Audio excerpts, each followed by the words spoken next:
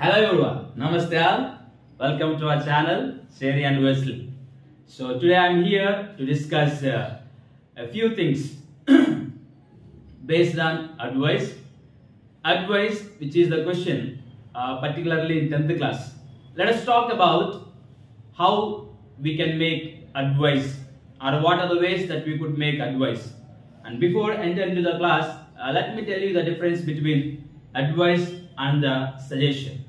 There is much difference between these two, suggestion and advice.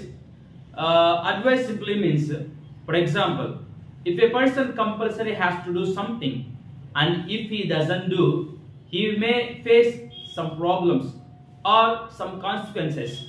That is called advice. Whereas suggestion, there is no problem at all with that.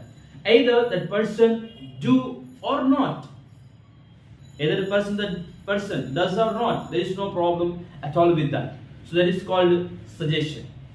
Though similarly, they have similar meanings. They are more close. They have a lot of relation, that advice and suggestion. But still, there is something that we could understand. Some variation is there between these two words, advice and suggestion. Okay, alright. Let us come to our class.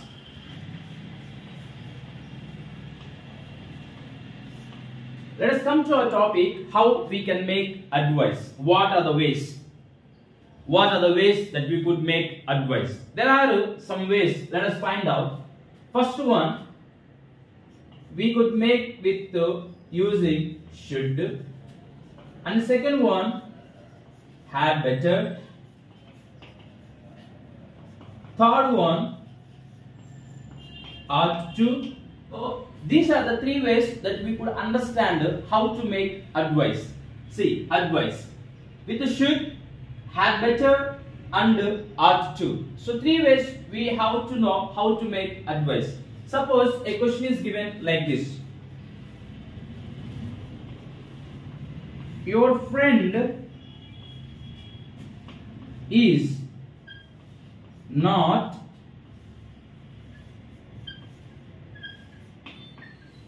completing his homework.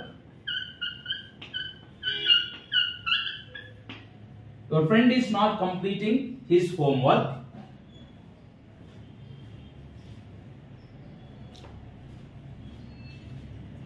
Look at here. Your friend is not completing his homework. So, advise him.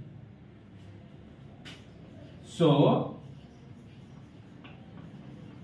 advise him to complete the work. So let us find out. So now they gave a question to us to write in advice. But whereas we can write in advice in three ways. Number one, should. Number two, had better. And number three, ought to. So let us find out. Your friend is not completing his homework. So what we have to do, suppose advise him to complete the work.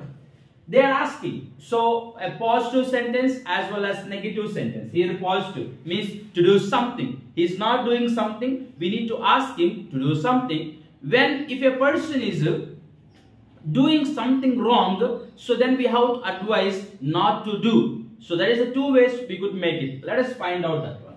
So what is that? Your friend is not completing his homework. So advise him to complete the work. So let us find out. So first one with should. You should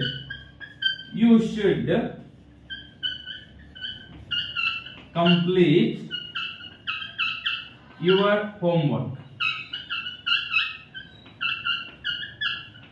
You should complete your homework. This is the way we have to make it. Second one, you had better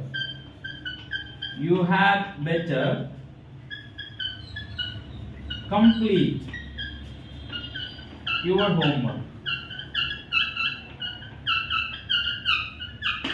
Next, third one, you ought to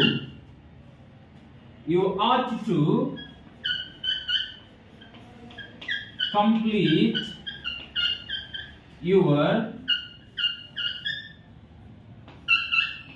homework. So look at here. You should complete your homework. You have to complete your homework. You ought to complete your homework. So this is the way we have to know how to make advice. So that is what, guys. So I think today you understood how to make advice in 3 ways: the should, had better, as well as ought to. Thank you for watching our channel. For more videos, subscribe. Thank you.